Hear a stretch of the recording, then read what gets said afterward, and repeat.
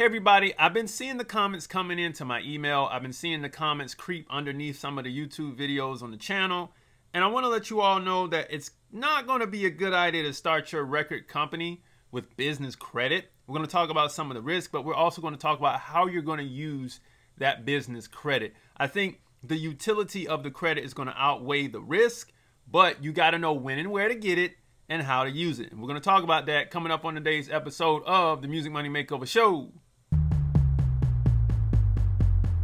Hey everybody, welcome back to the Music Money Makeover Show. Let's hop right in it. Now, I realize you need the money.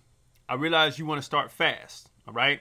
That need to start fast kind of fuels the spirit of greed, right? Because we have a vision of this grandiose place, that we're going to be in a few months. All we need is the capital to get it done, and we're just going to rush there. When that happens, we think about spending other people's money. We think about the record label. If we want to stay independent, we pass off the record label and we say, well, let's go get like a business loan or something, or some business credit. And you want to take that money and think of it as a record label advance, and it's not. Those are two different types of financial instruments, if you will. 99% of you don't even have the pieces to go from 0 to 100. Right? That vision is 100 and where you are is at 0, and you gotta get from here to here. You don't even have the tools to get there. You don't have the know-how, and neither does your team have the know-how. And even if you were to go to a record label that saw your raw talent, it would still take you quite some time to get there. Obviously, you can see where I'm going. Business credit is not going to be your friend to start your record label. Now, I can tell you this myself. I've actually done what it is you're talking about. I actually ran my credit up and I ran it in the ground. And I'm actually still paying for some of those mistakes I made on running up credit cards and helping out different artists in my past. So I've been there. I know where you're at. I know you say, hey, this is money I can use right now. It's actually leverage. It's not money. Message. Now we got two ways we can use this credit. We can use it as a 30-day front, which is what it's supposed to be used for, or we can use it as revolving credit, and I'm going to break it down. A 30-day front, or net 30, if you will. Sometimes it can be referred to as net 60 or net 90. It just depends on how long the lender will let you hold their money before they want it back. In most cases, it's 30 days. And with credit cards, it's net 30. You want to use it like net 30. And I'm going to explain the revolving payments in a minute. What's happening here is the credit company is issuing the leverage, which is the money. You swipe that card and you do what you need to do with it, or the store offers you some type of credit and you buy the items that you need and you go do the job. And when you do that job, you not only get the money back for the credit they lent you, but you get your profit. You take that money back for the parts and things and supplies you had to buy, you pay that off, and you keep your profit. What this does is this keeps your business cash flow positive. When this keeps your business cash flow positive, the cash in your business is not touched. And that's what we want to use other people's money for. You get what I'm saying? Now, in your case, let's say you're running your record label. You have things like your DistroKid account. You have other software expenses that you got to run. Maybe you're running some QuickBooks. You know what I mean? You got some Canva subscriptions, a bunch of all your software subscriptions. Maybe they're amounting to like $300, $400, $500 a month, and you want those payments to be paid for with the credit card.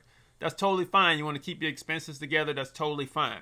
You just need to make sure that you have $500 of income coming in so you can pay that off. So you have a zero balance at the end of the day.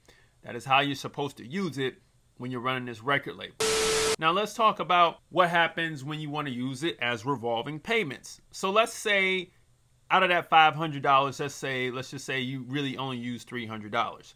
Well, you have an extra $200 a month to spend for business expenses, and you need a particular item that's going to be $2,000, right? So you go and you swipe the card, and then you pay for the $2,000 item. You have that now in your possession to make more money over time, and this will give you more access to more things.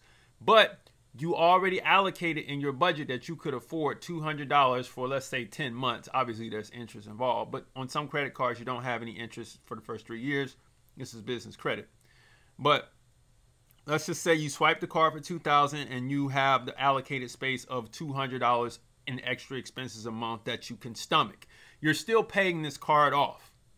You get what I'm saying? But now you have your $2,000 item, and this is helping you do more business, and now it's paid off over the course of 10 months. You see what I'm saying? That's what I mean, and that's how you're going to use your business credit. It is not free money that you can use and just never pay back, because as your business grows, you're going to need that credit later to do things like this. Hire employees. Yes, people hire employees on credit because they want the business to have all the cash in it, right?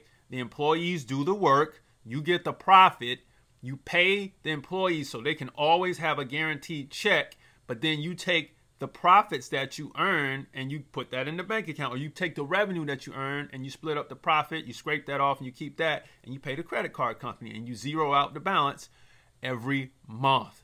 This builds up more credit, more credit, more credit. What do you do with that credit in a record label? You take that and you hire more personnel and staff to expand your operation. All right. So we're not getting the business credit card in the beginning to just run up the money. You got to have cash flow. We're going to talk about that in a minute, but I'm going to give you one more scenario of what it looks like to get some revenue here.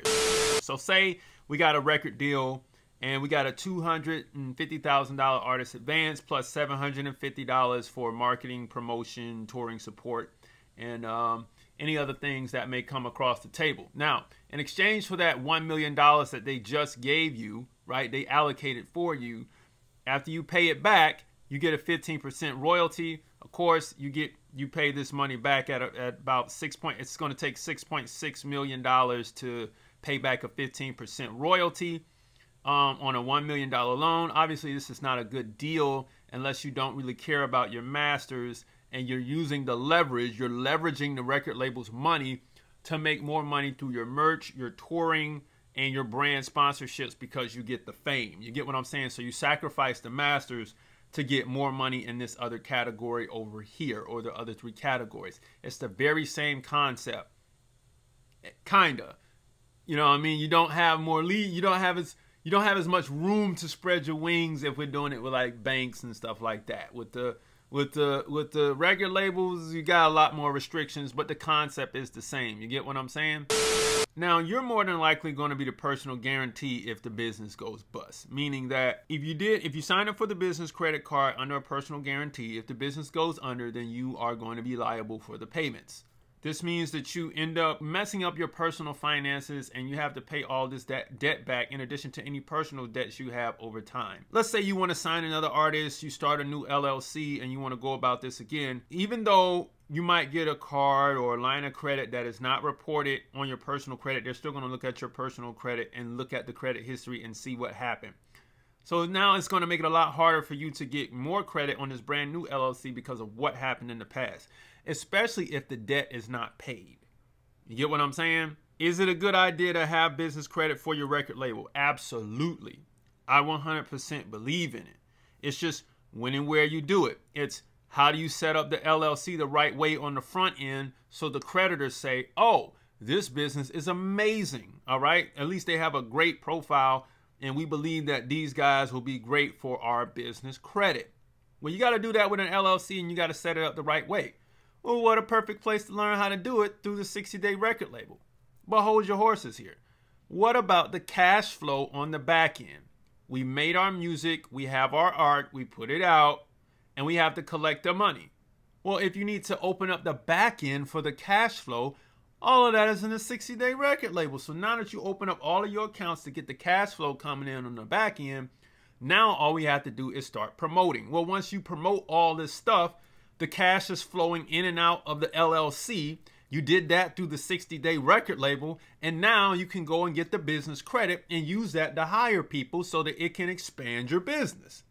That's how it's supposed to work. That's actually why I wrote the book that way. Now, there's a lot more coming with that book, but it is the foundation for everything that you need to do to grow a record label, okay?